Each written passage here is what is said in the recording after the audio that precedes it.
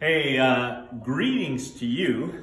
I am in Missouri and it's cold, but I'm excited to be here handling some Wyandotte chickens. I'm about just a little bit north of Kansas City, and the last couple of days we've been evaluating a flock of silver-laced and golden-laced Wyandottes. And I want to talk to you just a little bit about this breed.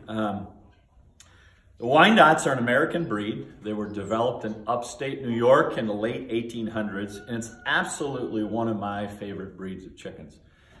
I had some phenomenal silver-laced Wyandottes when I was a teenager, and it's great to put my hands on some good birds. So let me just tell you a little bit about this bird. It is a dual-purpose chicken.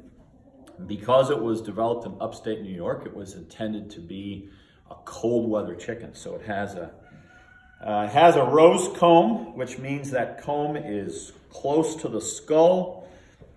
This is a good balanced comb. It's not too big, it's not too small. It's got a nice leader on the back.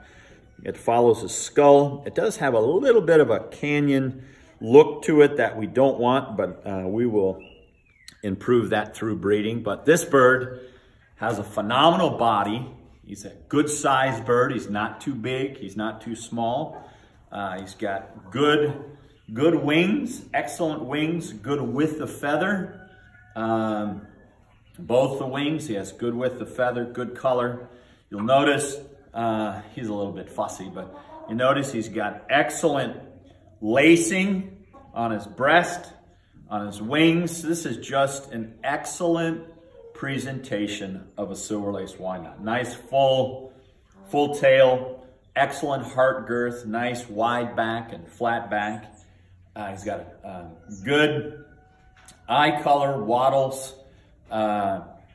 everything. He's just a well-balanced bird, yellow legs. And so he's an outstanding representation of a silver-laced Wyandotte. So I'm gonna put him on the ground. We'll get a little view of him walking, and then I'll show you the golden-laced Wyandotte, which is just another variety of the same breed, and we'll do that. So here we go, him walking. Woohoo, there you go, buddy. A fine-looking male. I thought he'd run a little faster, but you look at him. He's got excellent type as he walks across he's gonna strut his stuff a little bit, but that's an excellent representation. And now, this is a golden-laced female. Another excellent representation of the breed. She has got good wings, good color. You see the good lacing. She's a little bit beat up from the males because she's in a breeding pen. It is January. She's got an excellent comb, balanced, nice balanced comb on her head. Good with the skull. Remember, a wide skull means a wide body. It is a dual-purpose breed. So she also has, you look, she's got excellent lacing. Again, good wings, good width of body, nice short body. She is a nice compact bird that will do well in cold weather, which is what it is today. It's a little chilly here in Missouri. But so with these birds, we are aiming to improve their production. We want to have at least a 4-pound carcass at 14 to 16 weeks when we're processing those. And then we'd like to see about 180 to 220 eggs a year that the females produce. So we're excited to have this Wyandotte breeder in the Sustainable Poultry Network.